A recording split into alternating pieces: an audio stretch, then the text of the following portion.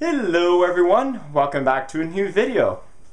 So, time to rekindle back an old favorite of mine as well as other people's. Yes, my friends, time to rekindle back Tarantula Mythbuster video. So this is the 48th episode. So I know I've been putting it off for a couple of weeks now.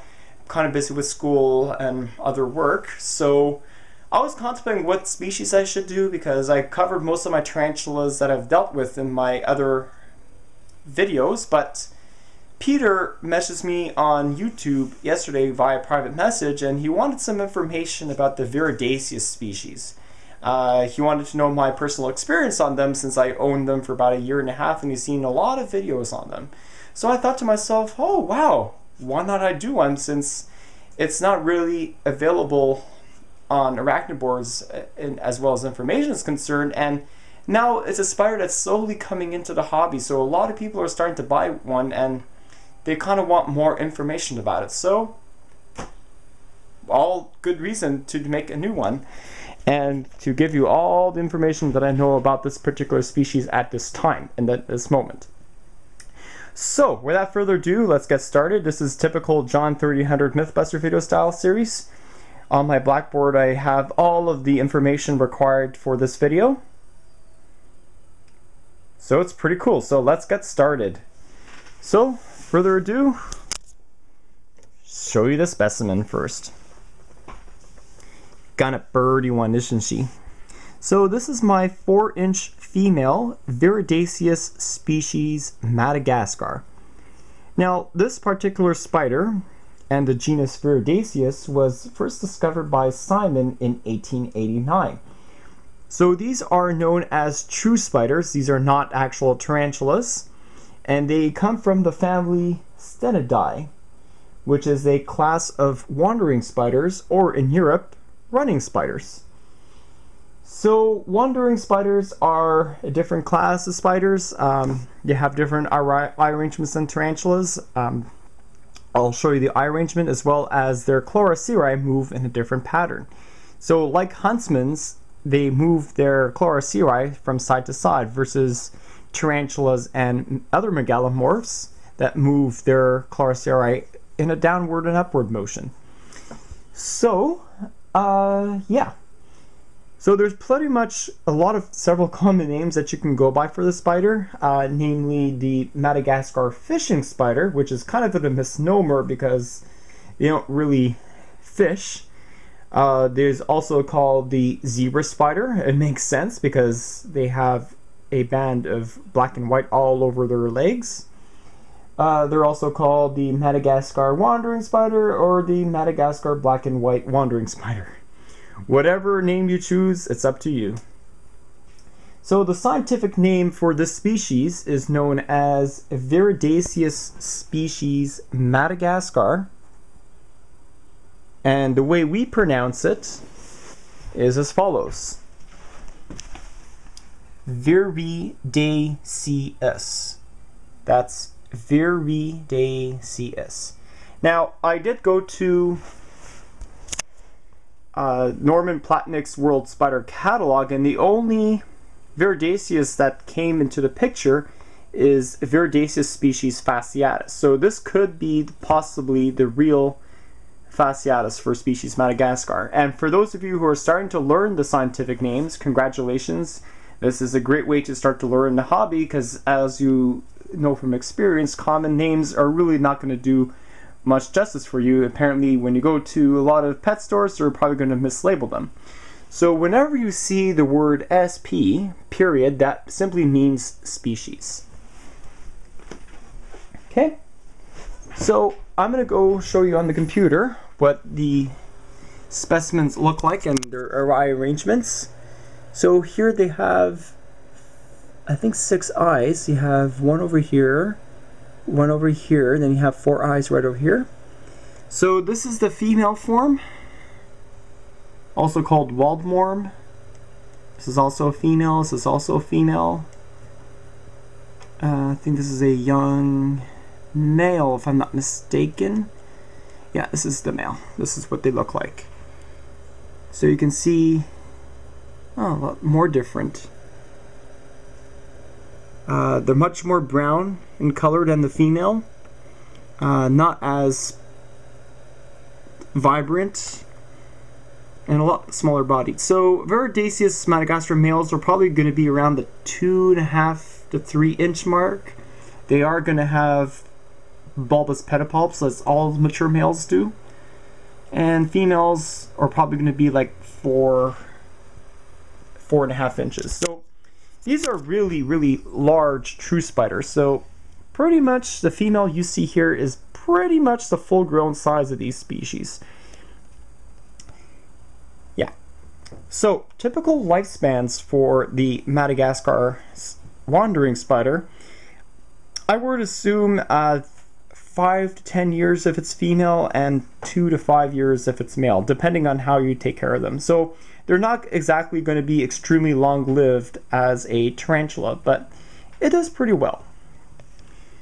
So with that said, it is an old world species because it does come from Madagascar. So you might be wondering, oh, okay, let's associate this with tarantulas. What do we know about old world tarantulas? They have very defensive to aggressive temperaments, as well as they have significant venom. Now, this is true in some cases, but not true in other cases. So the temperament of these Viridasius species Madagascar is, some people say that they're aggressive. My specimen is not at all. I have never seen any threat posture or any aggression from this female. Other than that, I feed crickets too. She'll go nuts over crickets, but when I prod her, she won't give me a threat posture. But I will warn you that this species is flippin' fast. I mean, if you try to prod her, she's going to go out and she's going to escape before you can say what happened.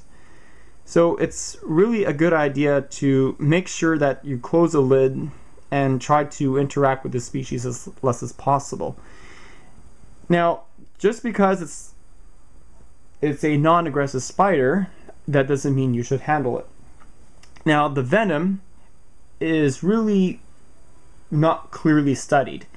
And we know, because it is a stenid, which is in the same family as the elusive Vonitra fera, which is pretty much the Brazilian wandering spider or the banana spider that's responsible for causing the most fatalities.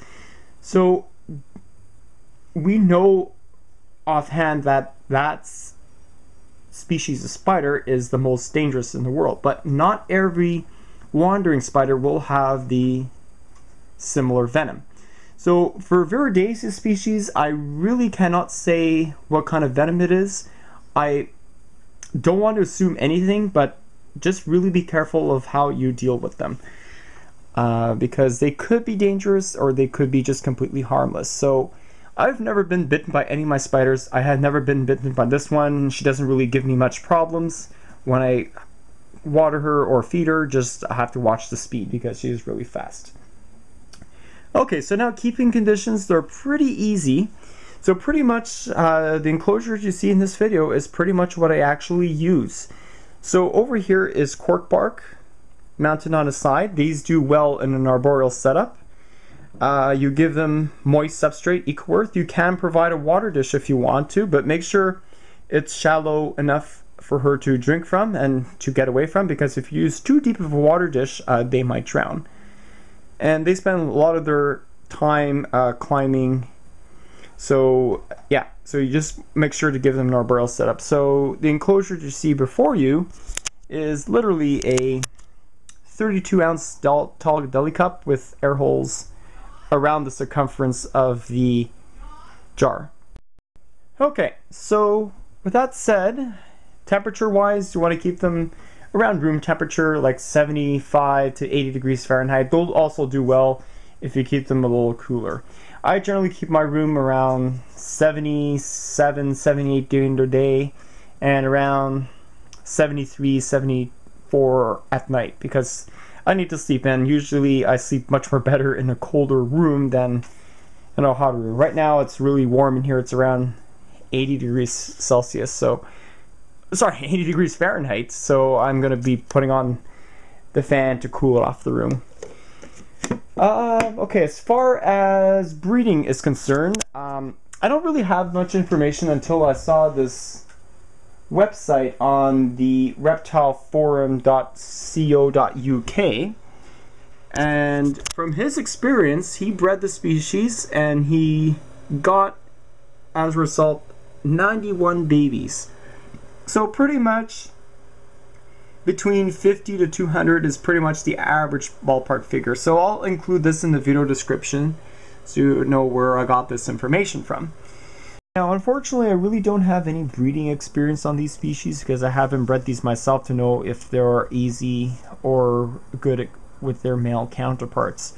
But Tarantula Canada is getting an import very soon, and I believe they do have some males available, so I'll be sure to pick one up and try to mate this gal in the near future to see how many babies I got. But I could speculate 50 to 100 is pretty much the average ballpark of a true spider.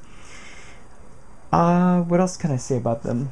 Oh yes, my personal recommendations. I seriously recommend getting this spider if you're going to expand into the true spiders. These are very, very nice species to get. Very lifelike, very alive, very bold, superb eaters. If you noted in any of my tarantula feeding videos, these are the only true spider that frequently come up in my videos, and I do film the best eaters in my collection. Feeding regimens is a topic I don't really normally discuss in my feeding videos because they're varied and people have different schedules. My personal recommendation, if you want to feed the tarantula or other true spider, feed them, like, I would say for this species, like one cricket every week or so, or maybe once every 10 to 14 days. I feed mine personally every month, as you probably noted from my feeding videos. Every time I upload a new feeding video, that is when I feed them. And as you can see, my female is just healthy and doing extremely well. So if you're going to be collecting these species, I don't suggest getting this one as your first one unless you worked with other tarantulas before, simply because these are very, very skittish and the speed might overwhelm some people. But other than that, you know, it's a lovely species to get. It kind of reminds you of a Pocotheria species because of the band on their legs and their color. You call it the Beetlejuice spider. But these are pretty cool wandering spiders to get. As I said, fantastic eaters. They reach a pretty sizable size for a true spider. So with that said, I do hope you enjoyed this Mythbuster video and learning about all of the Madagascar wandering spider. Viridasius species, possibly fasciatus. Awesome. So, hope you enjoyed the video, guys. Thanks for watching, and stay tuned for more vids to come.